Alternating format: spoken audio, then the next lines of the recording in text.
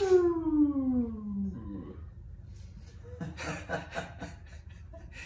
think last video I started with a bit of a shell-shocked look as well. Oh yeah, it's the journey.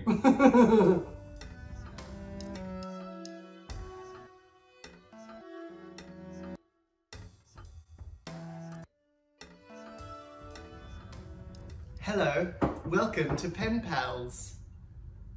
Pen Pals. Oh, no, we had a week of good game work.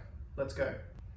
Pete was away for 2 weeks, and we had left on a bit of a rocky note because we tried, before he left, to shoot the first dev diary of this series. So it was going to be kind of this, just an intro to the game, covering how it was developed, like just kind of outlining what the series would be. Like it was going to be like kind of high energy.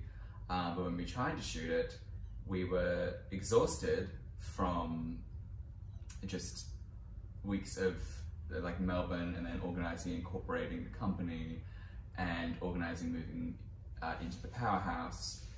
And at the same time as being very tired, we were also really, really hyper on coffee. We were! So it was not a good combination. We were also stressed out by doing the teaser trailer at the same time. Because it wasn't working. Set ourselves, it wasn't working, we set ourselves a deadline for that. So we were just bickering in the middle of it. So I don't think we're gonna end up using it. So that was a bum note to end, just as you went away to NZ. Yeah, no one wants to do a re-record. No, oh god, we still haven't. It'll happen. Anyway, so when Pete was away, I wanted to work on things that had been causing some of this tension, which was the teaser trailer, which has been mentioned in previous videos.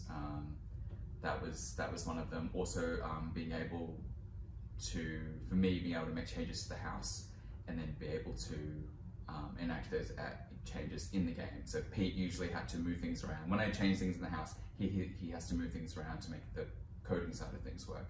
And that's often a cause of frustration, because the way I work is very like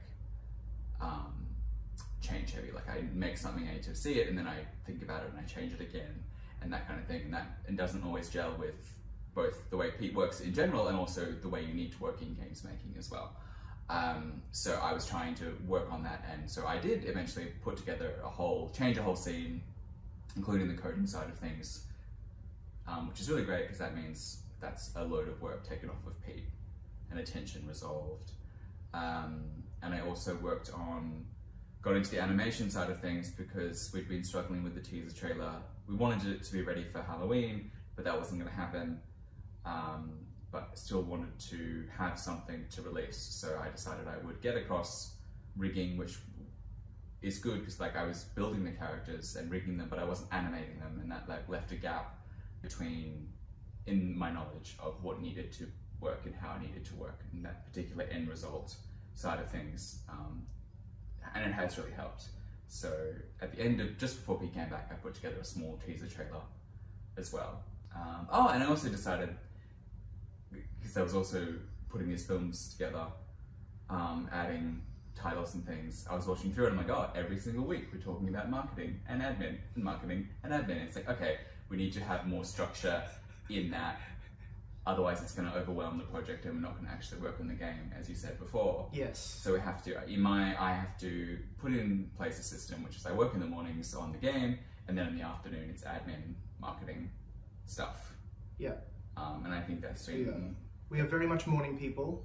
We have our energy and our clarity of thoughts and all of that before lunch. And so that is a coveted window of time. There's several things that we can only do in the morning, and you gotta really pick and choose which one of those things actually gets to do that.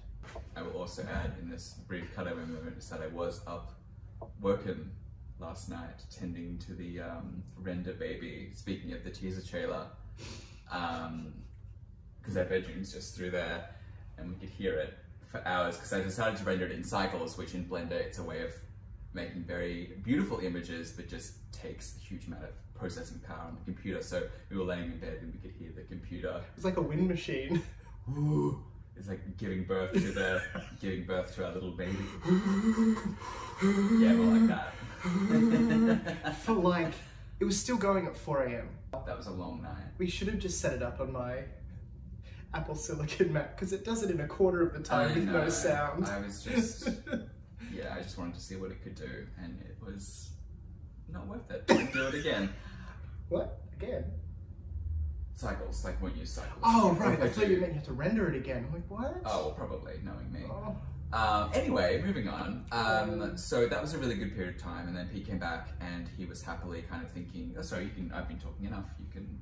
What am I talking about? What you've been doing, what you've been working on this week. Had a wonderful break for 2 weeks with my brother and sister in Wellington. And so I came back so ready to get working on the game again. Even admin, I was like, I'm ready to fill out forms. I am ready to, I wasn't ready. I'm never ready to fill out forms apparently. But I did some beautiful file structures though. All the forms are beautifully organized. Yes, things are in folders that are labeled appropriately. Yes, pulled together the beautiful work Scotty had done for the teaser trailer, and Magic City Counterpoint, who are good friends of ours and did the just glorious Fern Bells track from Queen Anne Peering.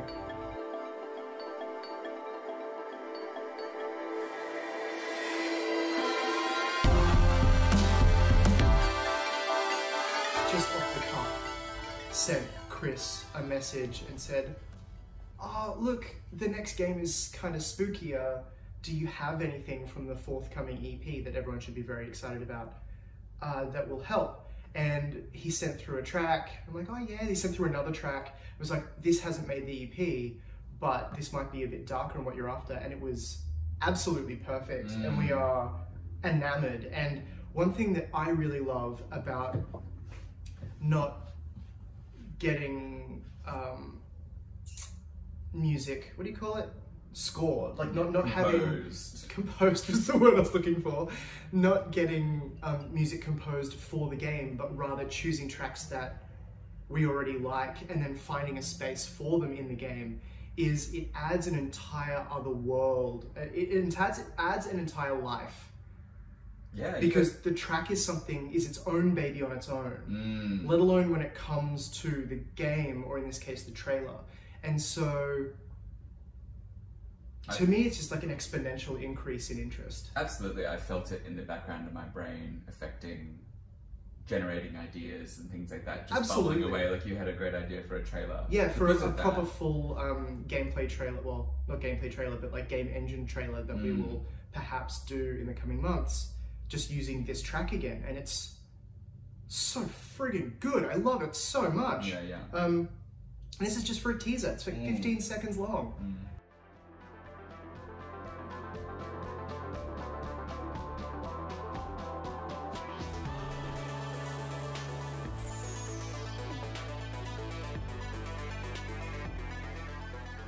Really, absolutely delightful. So that's going really well, and when Scotty finally decides that he can stop re-rendering it, because I thought versions ago he could have stopped. It's my way. Yes, I hate it. Me. Yeah. Then the teaser will be out, and we will finally announce Janet de Mornay to the world. What episode is this? And we still haven't announced it. 8. Okay, cool. And then I have been writing, because while we're working on applications for things and all this other stuff, realized we kind of needed to start knowing what the game is going to be story-wise. We've had, obviously, we have a really somewhat murky, clear idea on where the game goes and what happens and the events we really want to be in it. But it's very different when you sit down and you're like, what do they say? What do the characters do? Does that actually work? Moment by moment. Yeah. It's very different. So I've got a first draft out on the first 2 chapters of potentially 5 or 6 chapters at the moment. And it was really fun. Yeah, good. I had a great time. Scott hasn't read it yet, so no, I think we'll have a grim next episode where I talk about the problem, how silent he was. Always, yeah. Like, as I was putting together the series, it's like, oh, there's a theme here. And it's... there's a Pete doesn't take thread. feedback well, and Scott doesn't give it well either. So, yeah, I'm letting you... I'm not letting you go, but like, that Have your was little very... toys. Yeah, go on.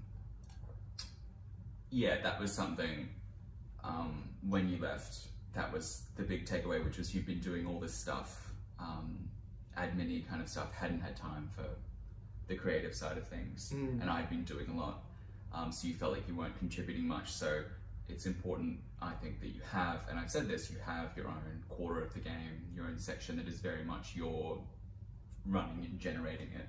So script and puzzles, I think, is where you're naturally drawn to, so that's a good energy space for you. And especially because the way that we want to put puzzles into the game are very, like, they're part of the world. They're maybe a little bit Resident Evil 2, where, like, or Resident Evil, no, 2, where the, it's the police chief who just went a bit crazy and then set up puzzles. Like, they're there. It's not that suddenly there's Tetris. No. Kind of thing. No, it's very much the medallions and the gemmerals in the statue. Yes, that's a great description. I love that. Yeah, and so it makes sense to write them with the story, and also because I'm the one that literally builds the mechanics, and also because I build the mechanics, have a bit of a clearer idea of, well, I have to be able to make it, and I have to know how I'd make it, and so it's kind of easier that I begin concepting with that, and I enjoy it, I think, more than you as well. Yeah, I think so. I think that's a better thing where I'm kind of coming in and being like, just the scope creep stuff with puzzles and things like that. Where I'm just like, oh, you know. Having said that, I did add several new mechanics just to this chapter 2 of the script, so... More of that thread to come. Tension to be continued. Oh! Foreshadowing? Is this foreshadowing? Ooh, yeah. Great. What a treat. Yeah, so I think that's a good space. I think having set periods of time when we're able to go and do our separate things. And I think that's just a confidence thing, right? Now it's like everything's kind of becoming set, like visually it works, like construction wise, the back and forth between us is working quite well.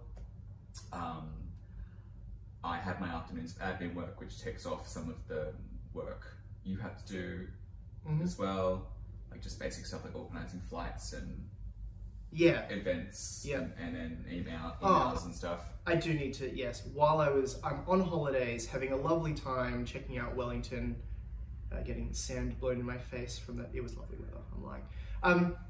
And I'm just getting these emails of all these things that Scott's following up on and Scott's organizing and doing. It's all the stuff that, all the admin that I normally do.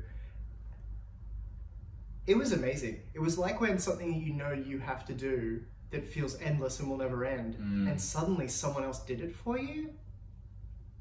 I organized that insurance. Yeah, that was hell. I deserve a pat on the back for that. Grateful. See you soon, kids.